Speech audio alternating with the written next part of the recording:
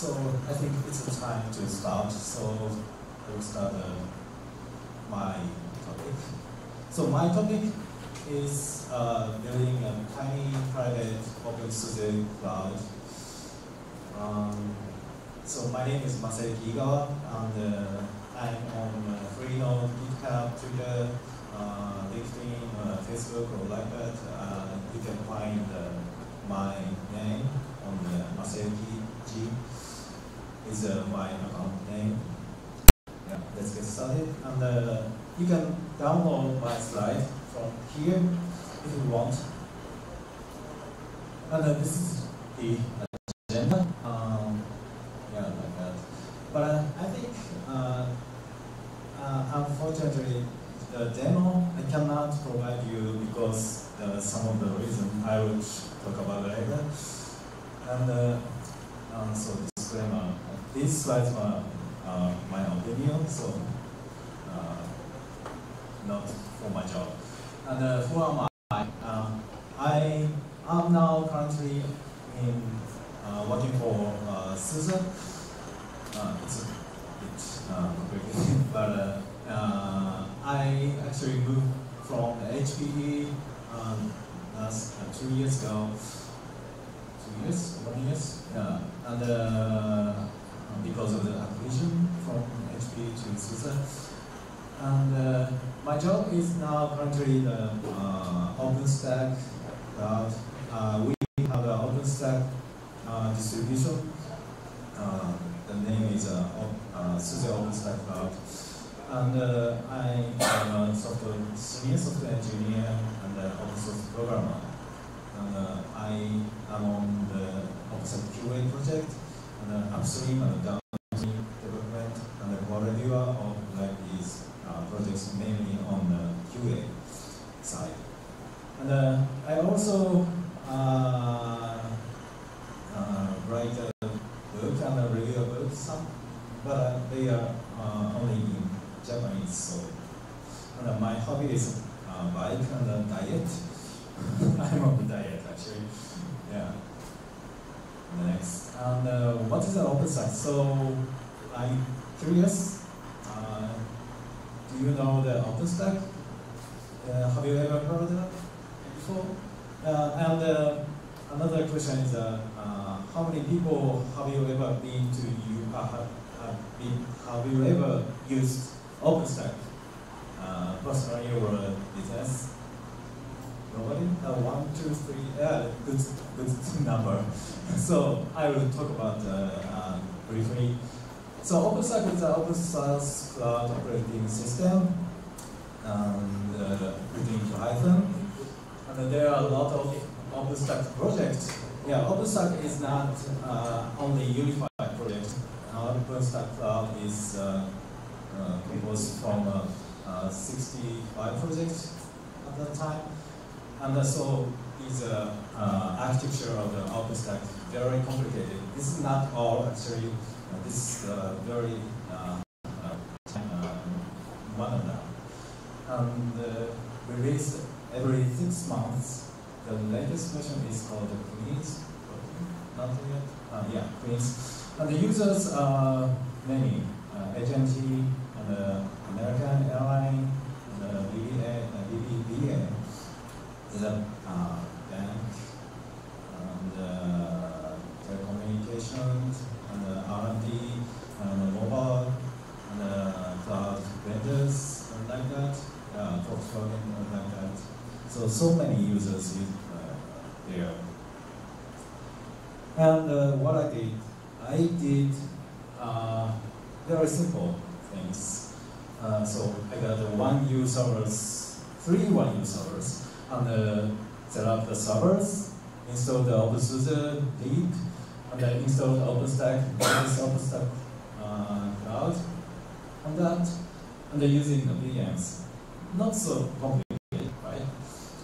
And so maybe you are curious about why do I need the private cloud personally?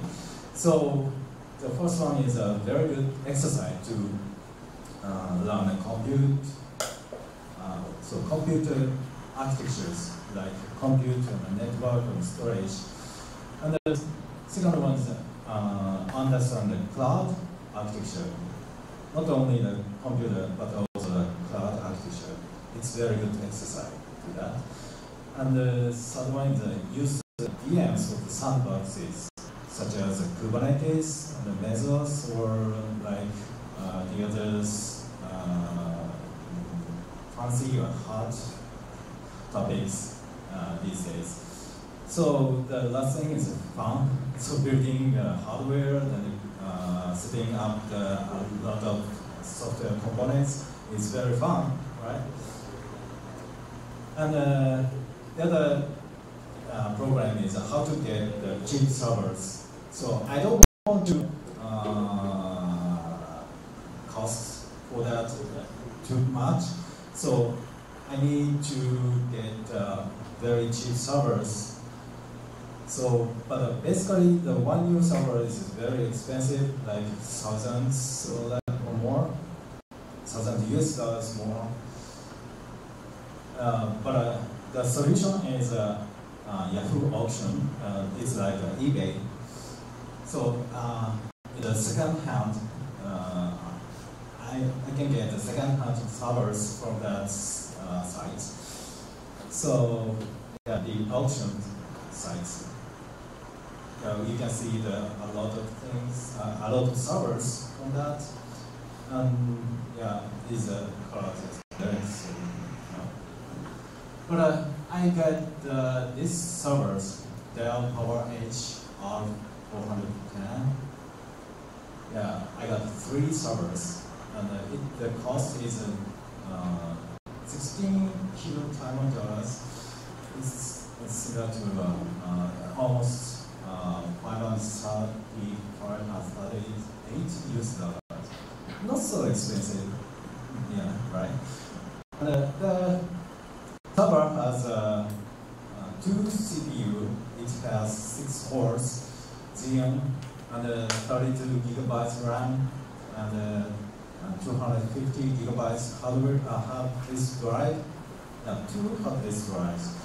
So actually not so fast, but it's really better than Raspberry Pi or like that. So it's useful for my use case. So install the servers. I mean the hardware installs. So the problem is where should I put them? So one is stack on the floor, but if I do that, it's very hard to move like this. So it's very heavy, so it's very hard to move. And the rack, it's very expensive. I think more than the servers. So the solution is lamp rack. So have you heard that? Do you know that? So this is a IKEA furniture. It's very cheap. So you can see the project on that link. So there are a lot of examples for that. It's very unique, I think. Yeah. So for my use case, yeah, this is a proper dimension, but for my use case, it's a bit dark, but I put upside down, right? And then you can see here waves, waves. So I can move very easily. So,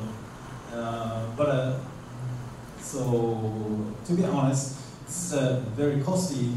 I mean, expensive than this like that.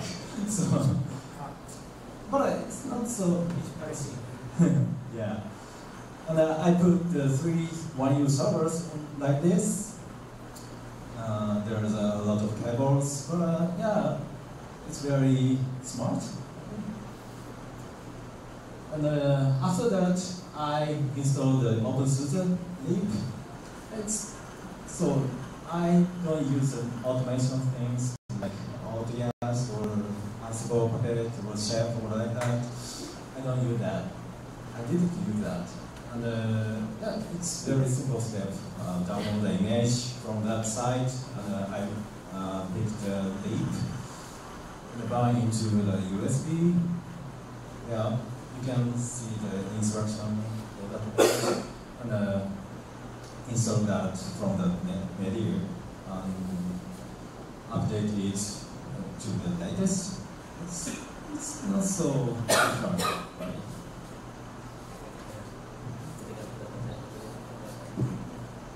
And I also installed the OpenStack cloud from that openSUSE package. openSUSE already provided the OpenStack distribution, OpenStack packages. So it's not so difficult actually. We are preparing the document for the installer guide. It has openSUSE instruction on that. So there's no issues actually. So read the doc, install from that openSUSE repo, and then configure. Yeah, actually, I need some configuration, but basically not so difficult. But there are one issue.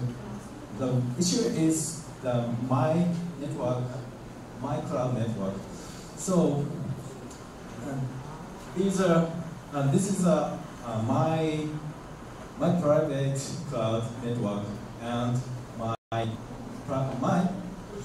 home cloud, my home network. So so this is my laptop and desktop PCs, and I also build it in my network like this, my OpenStack cloud.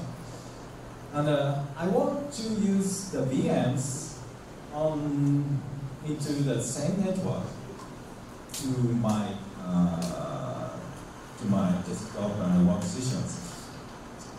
So I need to get the IP address from my home router to access the internet. So it's actually not common for OpenStack standard usage. So I need to kill the OpenStack cloud DHCP servers because I don't need that. I want to use my home routers of DHCP servers. So yeah, it's a bit complicated, but not so issues for my usage. And after that, I wanted to update my OpenStack cloud. So it's very easy. It was very easy. So update the repo URL and just deploy update. Yeah, that's it. No configuration change. I don't need that at that time, but I'm not sure that currently. So after that, finally I can use VMs for my usage. One is I use it for Mesos DCOS. Yeah, it's actually they provide some instruction for that, so you can Google it. It's not so difficult. It's very easy to use this like this. And you can use catalog, and you can use Kubernetes from that. So I actually want to provide you the demo for this operation, but there are some issues. I will talk about the issue slides. And the other thing is a rancher. It's also almost maybe similar to the Mesos DCOS. This is managing the containers tools. It's very easy to use that. there are some errors, but maybe this is just temporary error. So the benefit is, oh sorry, the first thing is free to use. So if you want to use servers on the public cloud, you need to pay a lot of money to use that for usage, right? And low cost to start. So initial cost is very low, as you know. It's almost it's very cheaper than the laptop, and it's powerful. It's powerful, more powerful than Raspberry Pis or like tiny computers. And low network latency is sometimes it's very important. So if you use a public cloud, you got a very low network latency for your usage. And warm, it's hot in the winter. It's not a good thing actually. And the issues, there are a lot of issues actually. The main issue is electricity cost. In Japan, the cost is very high. So if I use the 3 1U servers during the 24 hours and 30 days, it costs about 10,000 Japanese yen. It's almost like $800. It's expensive. And noise, it's I cannot say it. So it's the fan is very small, and the rotation is very quick. So it's very noisy. So imagine that in server rooms, and the space. I need space. It's not so big, but it's occupied a lot of space. And the failures is also an issue. So hardware failures happens. Yeah, actually, I got a hard disk drives failures. Yeah, that had 2 hard disk drives, but I got 2 broken. So I need to fix and reinstall and reset up for that. So I need to take a backup, but I do that. So the backup is very important.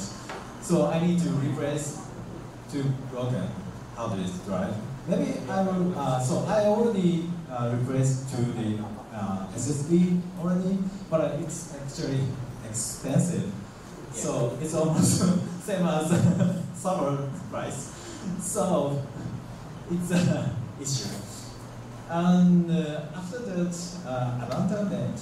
I mean, it's very costly in Japan to abandonment.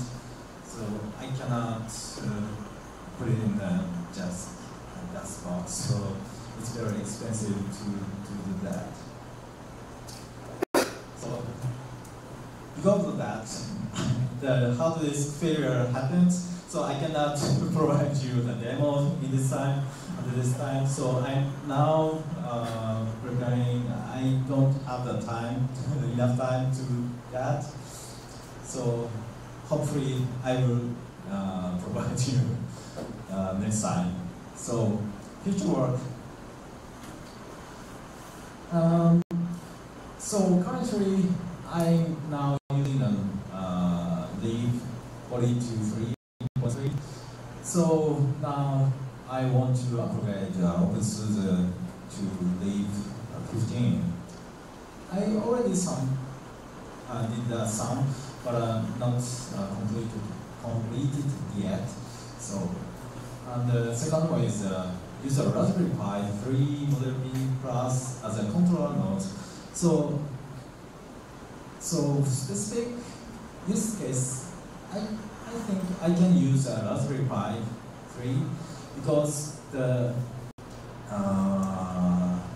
electricity cost should be low with this Raspberry Pi, and it should be okay to use as a control node.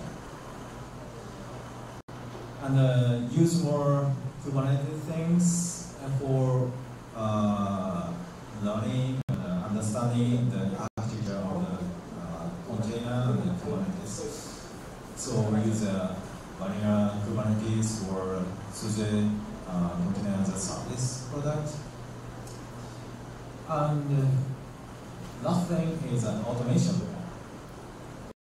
So I only use I did only by my hands, but automation is desired because sometimes a failure happens. So I need to reinstall the very setup for that. So I'm now thinking about that. It should be better. So the conclusion. So the initial cost is very low, but very expensive to maintain the servers, and it's very noisy. So if you want to build these things, you should put on to separate area. And the second one is a benefit. And I could get the freedom of the cloud usage.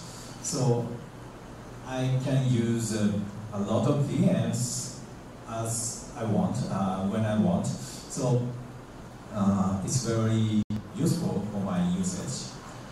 And the third one is so on physical servers and play with that, very fun, right?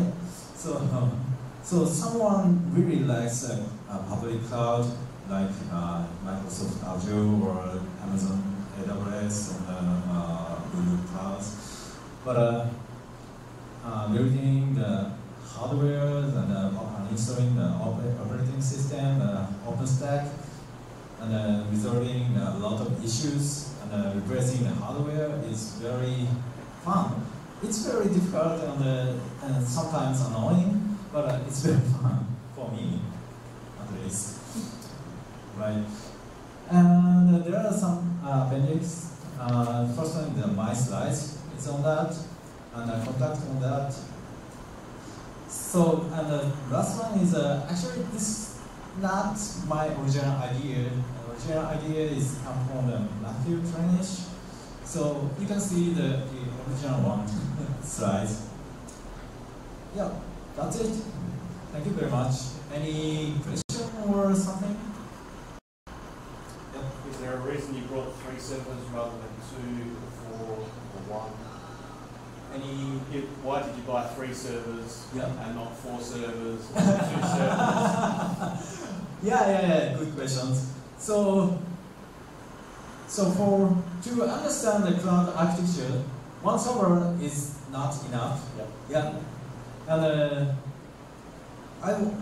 2 servers might be enough, but I want to do the like live migration features. So if I want that, then 3 is the lowest number. Thank you. Is that good? Do you have any plan maybe to convert the complete cloud into low power? ARM-based Raspberry Pi? Yeah. That's also my future work. Yeah, that should be lower cost for electricity. Yeah, low power is should be good. Yeah. I was thinking about as a controller node, but not only the controller node, but also compute node. Yeah, compute node. Yeah. Any others? Yeah, I working around and looking around. Yeah. If you have any question or something, comments, please grab me. some others. Okay, thank you very much.